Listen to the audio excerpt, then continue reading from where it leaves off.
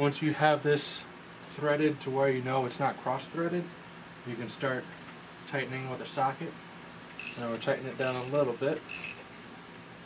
Notice how my hand is choked up on the head of the ratchet. It's not out here because you get way more leverage, and you don't want to use all that leverage.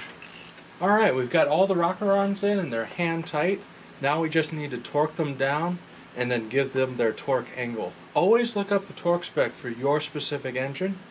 Today we're working on this LG8 engine, and the valve rocker arm bolt torque is 14 pounds-feet plus 30 degrees. To get that plus 30 degrees, you can use a tool like this, but since 30 degrees is just a little bit, I'm not going to use this tool today.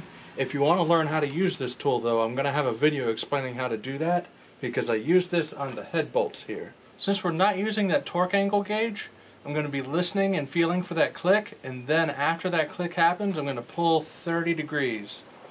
Click, and then 30. Click, and then 30 degrees. After doing that, I feel like I probably should have used that torque angle gauge, but I feel pretty good about how I did there. If you don't work with angles a lot, just use that angle gauge.